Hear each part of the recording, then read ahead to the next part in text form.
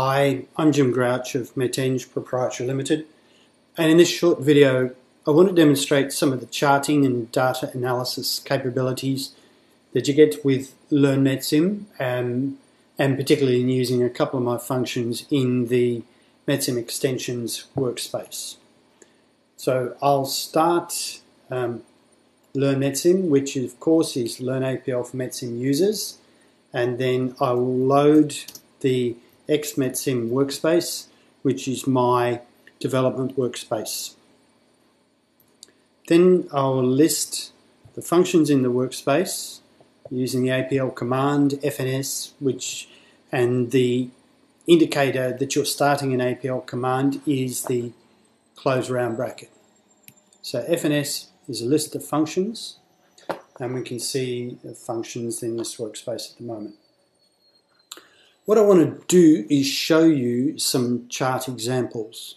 So I have a function called sum chart examples, and all this does is call a function within LearnMETSIM or LearnAPL, which provides a listing and an example of 99, I was going to say approximately 100, but actually exactly 99 different charts. And what we see for each of these is an example of the chart, and if I just drag up the divider here a bit, and we can see the code that's required to build that chart.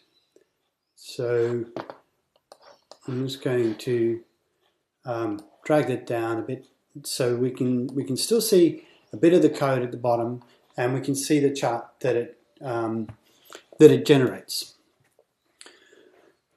I'm just going to come down through the listing of these chart examples, and you'll be able to see the variety of charts types and the level of detail that can be achieved by using the inbuilt charting capabilities in LearnMETSIM. Some of these are quite sophisticated, highly specialized, specifically for scientific data analysis.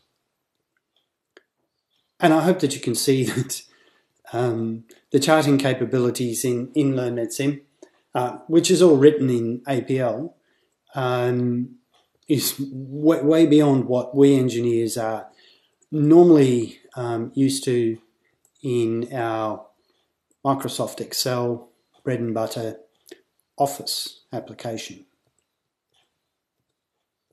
So we're down to 49. You can see that there can be multiple charts on the same form. I particularly like these surface and surface fitting charts with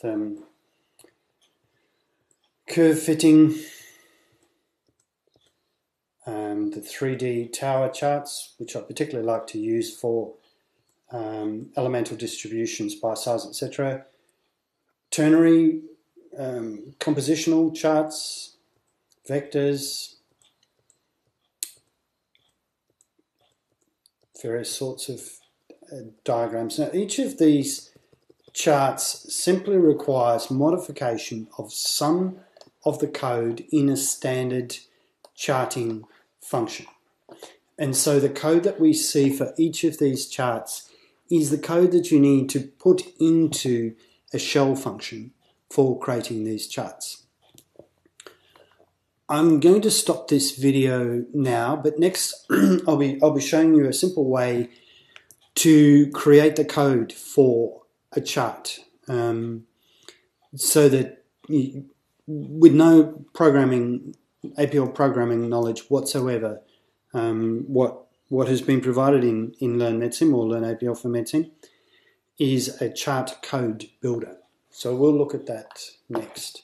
Thank you very much for your time.